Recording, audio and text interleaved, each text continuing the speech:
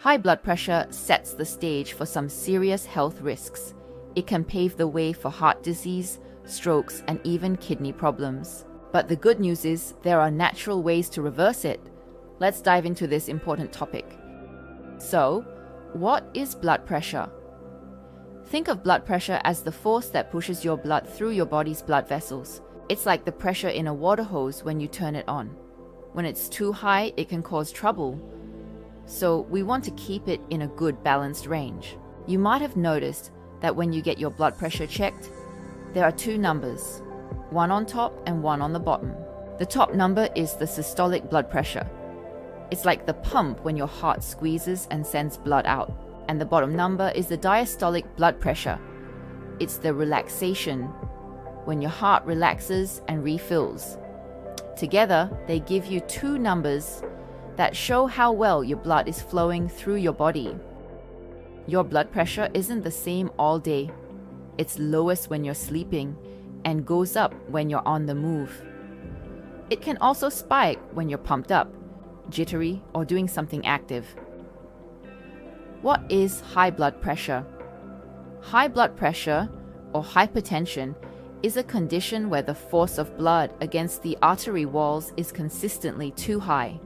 You are said to have high blood pressure if your systolic blood pressure readings consistently go above 140 millimeters mercury, or your diastolic pressure is higher than 90 millimeters mercury.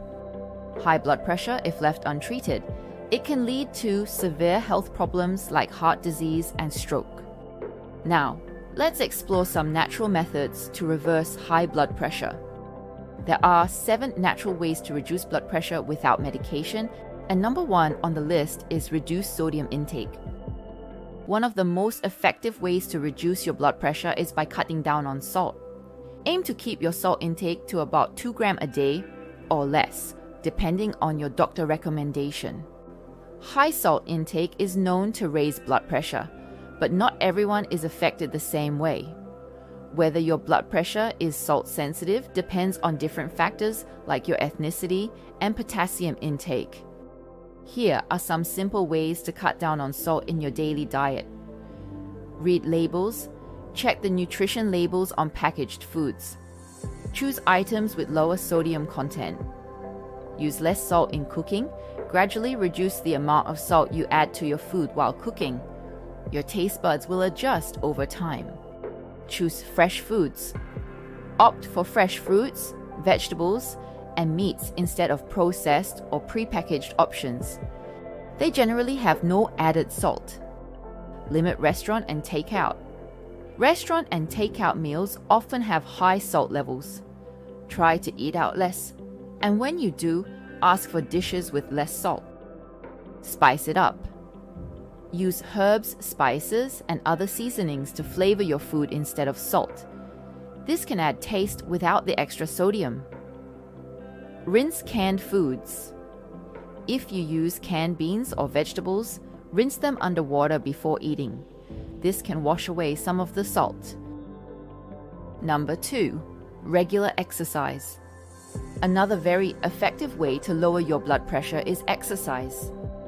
Regular exercise makes your heart stronger, and when your heart is strong, it can pump blood more effortlessly.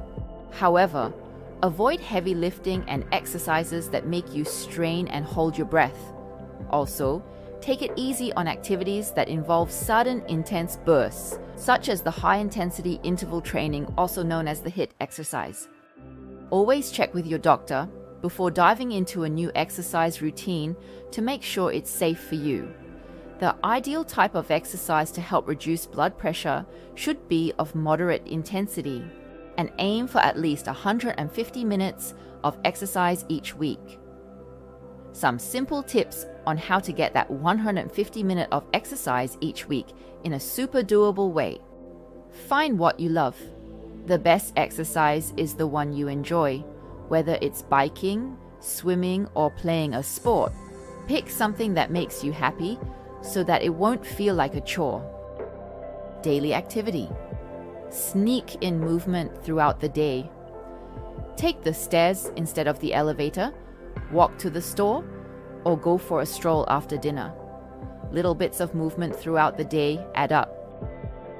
Start small. If you're not used to it, begin with short sessions, like 10 or 15 minutes, and work your way up. It's not about doing it all at once or going hardcore. The goal is to move regularly and enjoy it. Number 3, managing stress. Stress can make your blood pressure go up. Try doing things like yoga, meditation, or deep breathing every day to help manage stress. It can make a big difference in keeping your blood pressure in check. One very important factor in dialing down the stress level is adequate sleep. Don't underestimate the power of a good night's sleep. It's like a reset button for your stress levels. Check out my video on how to fall asleep fast if you have trouble sleeping, link in the description. Number 4, maintaining a healthy weight. Maintaining a healthy weight is crucial in controlling blood pressure. Losing even a few pounds can make a significant difference. If you are not able to shed those extra pounds, simply avoid gaining more weight can still prevent the worsening of your hypertension. Number 5, limiting alcohol and caffeine.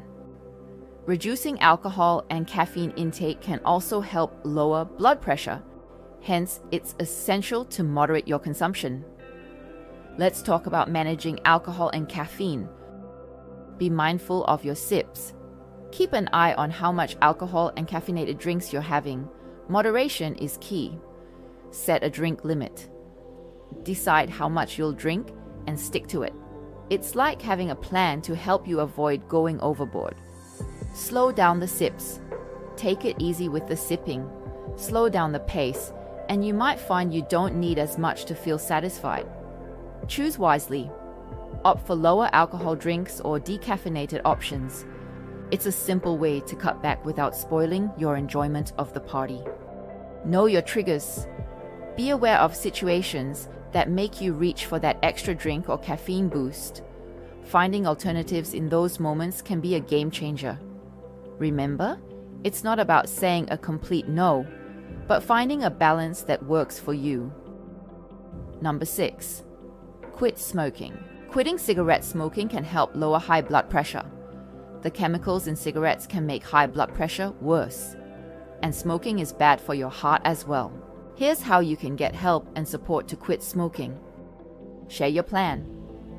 Let your friends and family know you're kicking the habit, and you'll be amazed at the encouragement you'll get. Find a quitting buddy. Having someone to share the journey with makes it less lonely and more fun. Join a quitting program. Local or online quitting programs are full of tips and advice.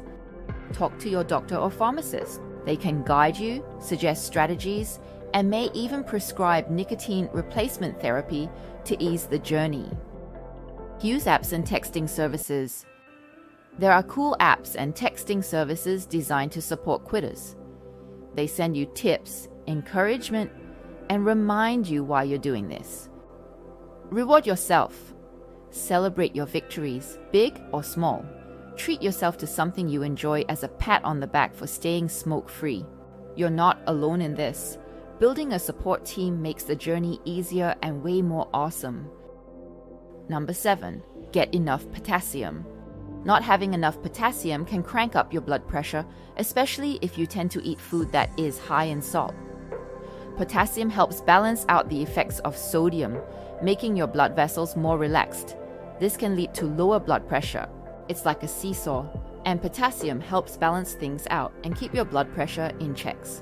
So, how much potassium should you consume per day? How much potassium you should aim for daily varies based on your age and gender.